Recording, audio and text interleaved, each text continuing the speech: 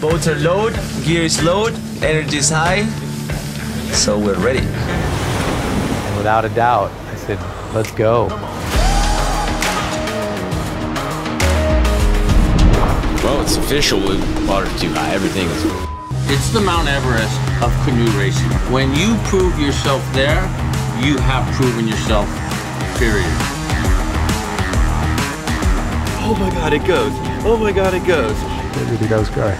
Running and racing each other back up to our boats to try and run it, to be like, I ran that rapid first. The trials and tribulations continue. That is where you test yourself. That is where your metal is hardened, right? Whoa, this is something really, really big. Are you sure, bro? I'm sure, bro.